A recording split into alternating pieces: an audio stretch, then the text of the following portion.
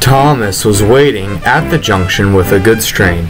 Gordon shuffled in with some trucks. "Ew, can you smell that?" Thomas remarked to Annie and Clarabelle nearby. "I can't smell a smell.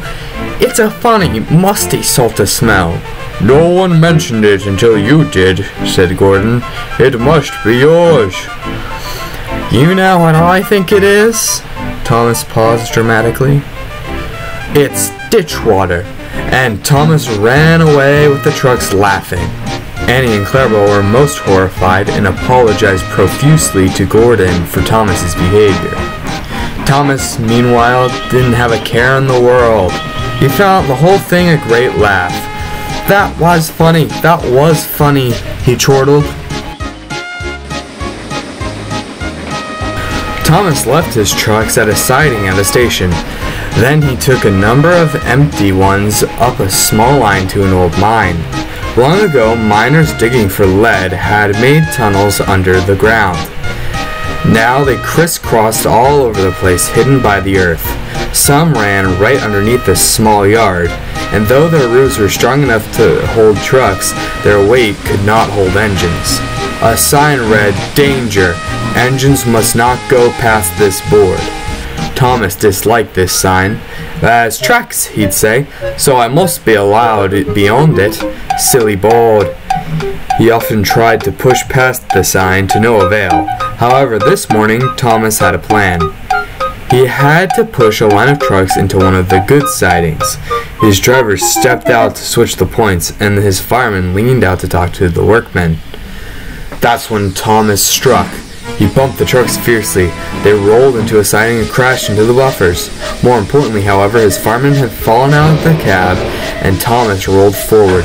His driver couldn't switch the points or catch up to him. Thomas went into the sidings. I've done it! But he didn't celebrate for long.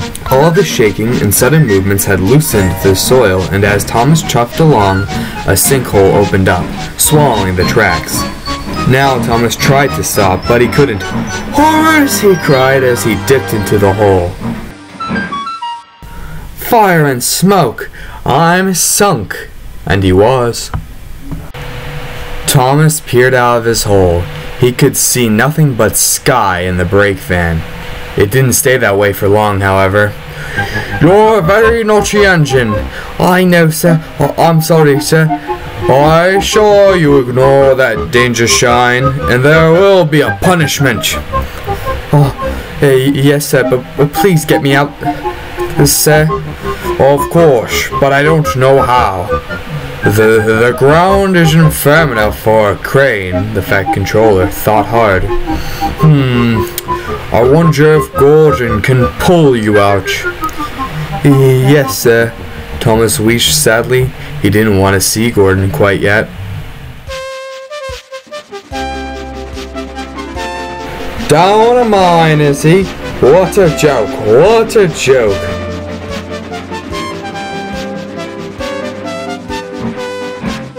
Gordon arrived at the small mine. "Hello, Thomas. What are you doing down there?" Thomas just looked down. "Ho, we'll get you out in a couple of puffs." Cables were fastened between the two engines, and under the Fat Controller's supervision, Gordon heaved. It took more than a couple of puffs as Gordon strained and strained. His face turned red and he was panting, but finally... "I've got him! I've got him!" Thomas slid out of his hole. "Well done, Gordon. Thomas, you'll be cleaned and checked and then go to the big station. Percy will look after your work on the branch line. You are a new pilot until I can trust you again." "Yes, sir," Thomas replied sadly as the Fat Controller left. "Chin up. At least you aren't stuck in that hole anymore." "I'm sorry I was cheeky," Thomas said to Gordon.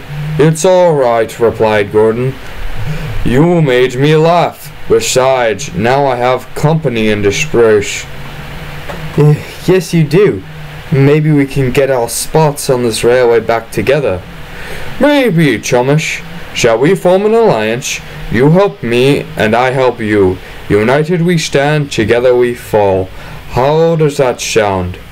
It sounds like you've got a deal. Good.